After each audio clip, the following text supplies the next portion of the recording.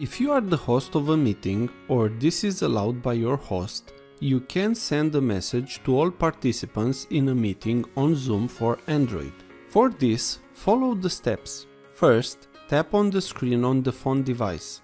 You will see now more info about the meeting and some buttons on the bottom. Now, tap on the Participants button from the bottom. On this page, tap on Chat button. Now, tap on Send to. Here, select Everyone. Now, you will send the message to everybody on the meeting. Just write the message and just tap Send. If this was useful, please like, share and subscribe. Also, if you have any questions, please ask them on the comments area below.